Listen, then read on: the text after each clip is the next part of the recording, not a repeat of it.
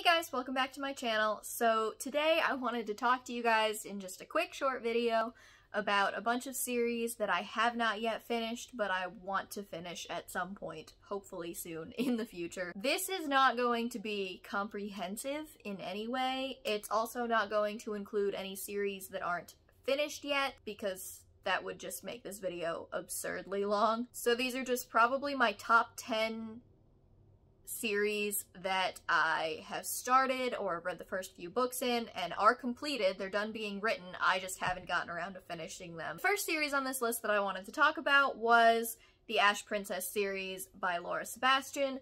I raved in a review about Ash Princess months ago, probably back in like June. I can link that up above. And then I got the next two books in the series, and then I just haven't picked them up yet. I don't know why.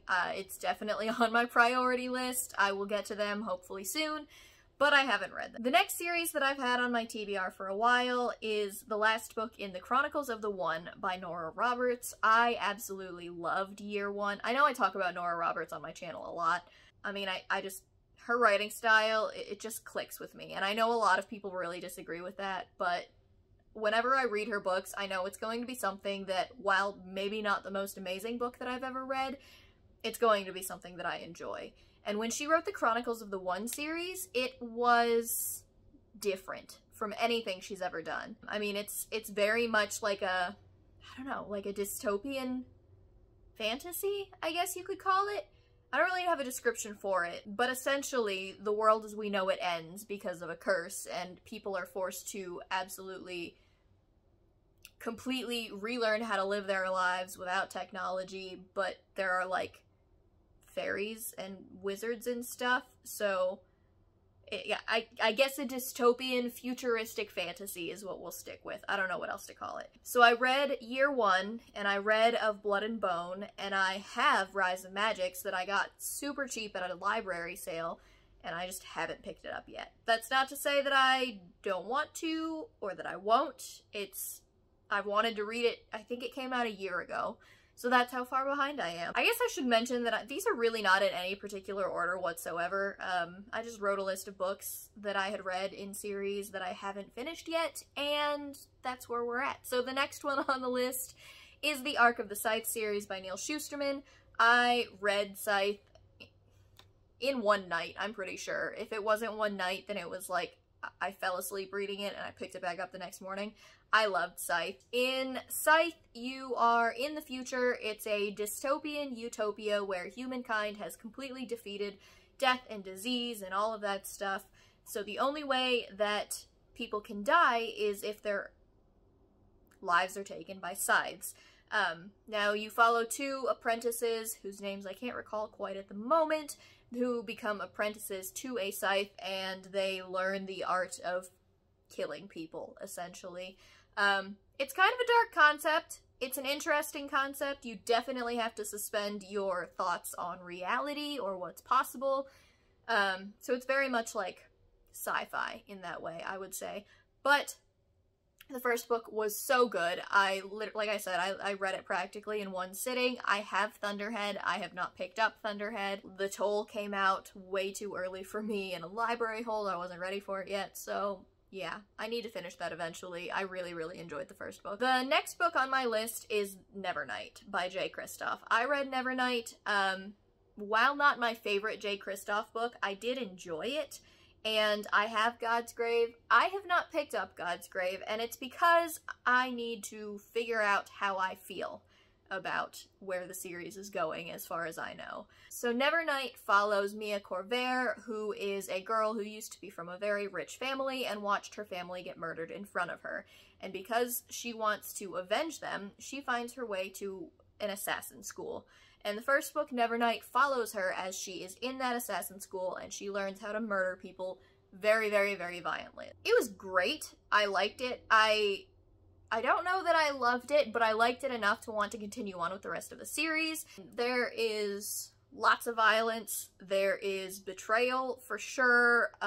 There are hints of a romance, which did not go the way that I thought that it was going to go, and apparently in the rest of the series continues to go the way that I don't think that it's going to go. So that's kind of what's holding me up a little bit. I really don't know if I can wrap my head around where they took the romance in this book, which is something that's, like, very important plot-wise to me. I've got to get behind the relationship, otherwise I struggle to read the whole thing. The footnotes, which I know are a turnoff for a lot of people for this series, are really hit or miss for me. Sometimes they really bothered me and took me out of the story. Sometimes they literally just made me laugh out loud while I was reading. So I can take or leave them, I really don't care. But I am intrigued enough to want to continue on with the series eventually. I just don't know when. I have Godsgrave. I think that if I like Godsgrave, I'll probably pick up Dark Dawn in the future, but for right now, I'll see how I like Godsgrave first. The next series on my list is The Diviners by Libba Bray. I read the first book, and I listened to the first audiobook kind of simultaneously. I really enjoyed it. I think I ended up giving it 4 or 5 stars. I can't really quite remember.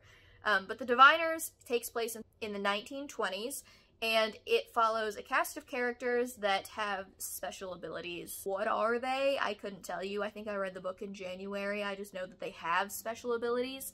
But essentially a serial killer ghost is released in New York City, and the main character somehow gets drawn into trying to find out who is doing these killings and help to solve the murder. The 1920s has always been, like, a really fun period of history for me to read about, especially, like, when you add the fantastical element to it. So there's, like, a paranormal element on top of all of the 1920s vibes, and it just, the audiobook was so good. I want to say January Lavoie is the person who reads it, and she does such a phenomenal job with that audiobook. So if you haven't listened to it, I highly recommend. I know that the final book, I want to say it's called King of Crows, came out earlier this year, late last year. So I want to finish it all, I just haven't gotten around to it yet, but hopefully I will. The next series on my list is Shades of Magic by V.E. Schwab. The very first book, A Darker Shade of Magic, I finished. I gave 4 stars, I'm pretty sure. These follow Kel, who, I can't remember exactly what he does is called, but essentially he can jump around to different alternative realities of London. There's, like, different layers of London, the city, in this world. There's, like, a gray London, there's a white London, there's a red London, I think there's a black London, and he is one of the very few people that exists that is able to travel to these different dimensions of London, and you follow him and Lila? We're gonna go with Lila. I think it's Lila. I really enjoyed it. It took me a little bit to read because I was still trying to figure out what all was going on, but from what I can remember, I really, really enjoyed it. I do have the second book. I think it's called A Gathering of Shadows. I plan to read that at some point eventually, and if I like it, I will be moving on to A Conjuring of Light. The next series on my list is Shadow and Bone, or the Grishaverse trilogy by Leigh Bardugo. I read Shadow and Bone earlier this year. I don't know if I gave it 3 or 4 stars. It wasn't my favorite. Shadow and Bone follows a young girl whose name I can't remember right now, but she essentially is discovered to have a very special power that drives away the darkness, and she is taken away to a school to learn how to use her powers because the darkness has overtaken the land, and she is their only hope of survival, or whatever, something like that. I don't know. She goes to the school, she learns how to use it, she ends up getting tricked in some way. There's a Darkling who, like, you kind of think might be a good guy, but, like, by his name you should kind of tell that he's not a good guy. I didn't love the first book in this series, but it's becoming a TV show, and I really, really love the Six of Crows duology, also by Leigh Bardugo, which is in the same world, which actually takes place after the Grishaverse trilogy, so I just really feel obligated to finish it.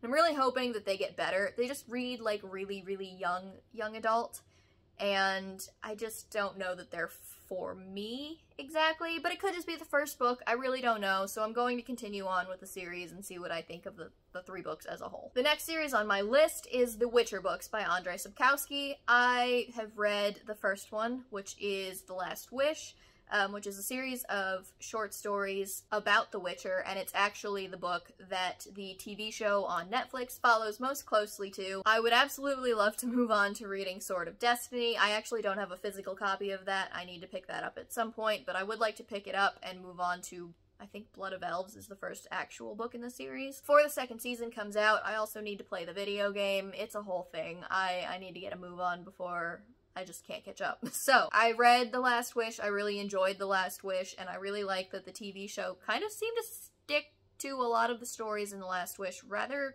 closely, from what I could tell. So yeah, I'd like to move on to next short story collection, or so that I can start the rest of the series. The next series on my list, I would be remiss if I wasn't putting it on here. My husband wants me to finish the Drizzt books by R.A. Salvatore at some point.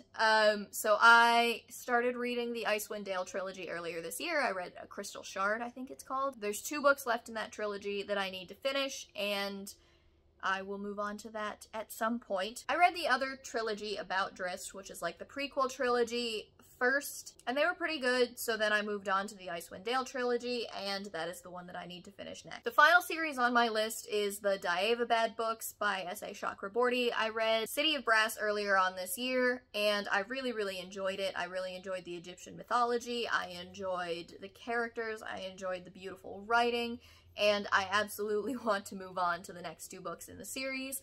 I just haven't gotten a chance to do it yet. I don't own them physically. I might have to be, I think the audiobooks might be on Scribd, so I might try that. But I just haven't gotten there yet, and I really want to finish them. In City of Brass, you follow Nari, who is a con woman on the streets of Cairo. She accidentally, during one of her cons, manages to summon a Jinn warrior named Dara. This brings her to the attention of some evil Jinn who are now trying to kill her, and Dara whisks her out of Cairo and to the city of Daevabad in order to protect her. Follow them throughout their journey, and you also learn more about the Jinn mythologies and them as a people. You get to see the City of Brass, which is another name for Daevabad. You get to watch Nari figure some things out about her past. You also follow a second character named Ali, who is a prince in Daevabad, and you get to learn a little bit more about the politics and the state of the city and the different kinds of Jinn that exist as you go through the story.